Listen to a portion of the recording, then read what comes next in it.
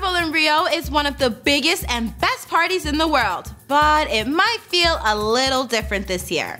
That's because Rio de Janeiro is dealing with an outbreak of dengue fever. In fact, it is so bad the city has declared a public health emergency. In addition to preparing care centers and opening up hospital beds, Rio will be using smoke cars throughout the city to spray insecticide. Tourists will also be seeing an Against Dengue Every awareness campaign, complete with hats, bandanas, stickers, and repellent. The good news is that most people who get the mosquito-borne virus won't develop symptoms, but those who do can experience high fever, body aches, nausea, and rashes. Rio has already registered 10,000 cases in 2024, nearly half of what the city experienced all of last year. It's just one more reason to hate mosquitoes.